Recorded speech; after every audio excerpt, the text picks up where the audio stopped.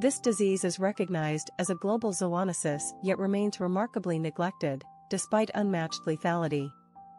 It remains a threat underappreciated by healthcare practitioners in many endemic areas, often owing to lack of rapid diagnostic tools, post-mortem evaluations, and public health reporting.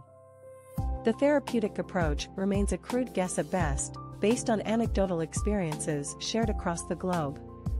The prevalence of this disease varies by location, depending on animal control effectiveness and immunization programs.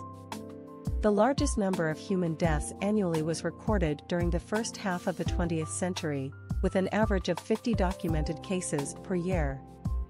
Most were related to rabid dog exposure. Yes, exactly, the disease we are talking about is rabies. Take a look on its etiology. Rabies is highly neurotropic virus that evades the immune surveillance by its sequestration in nervous system. Upon inoculation, it enters peripheral nerves. A prolonged incubation follows, the length which depends on size of inoculum and its proximity to CNS. Amplification occurs until bare nucleocapsids spill into the myoneural junction and enter motor and sensory axons. At this point, prophylactic therapy becomes futile, and rabies can be expected to follow its fatal course, with a mortality rate of 100%. The rabies virus travels along these axons at a rate of 12 to 24 mm per day to enter the spinal ganglion. Its multiplication in the ganglion is heralded by the onset of pain or paresthesia at the site of the inoculum, which is the first clinical symptom and a hallmark finding. From here, the rabies virus spreads quickly, at a rate of 200 to 400 mm per day, into the CNS, and spread is marked by rapidly progressive encephalitis. Thereafter, the virus spreads to the periphery and salivary glands.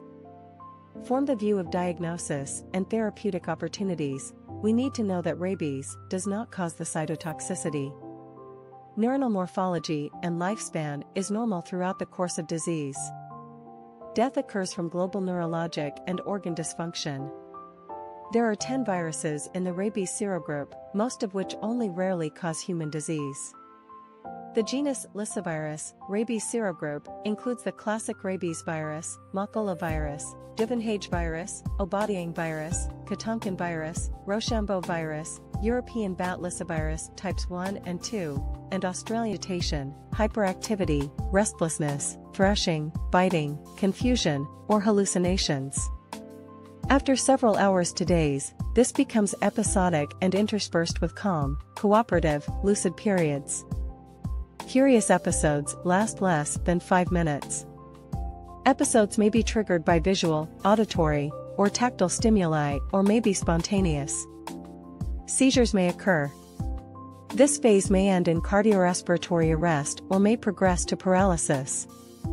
The remaining 1/3 of patients with rabies develop paralytic rabies, also known as dumb rabies or apathetic rabies, because the patient is relatively quiet compared with a person with the furious form. Paralysis occurs from the outset, and fever and headache are prominent.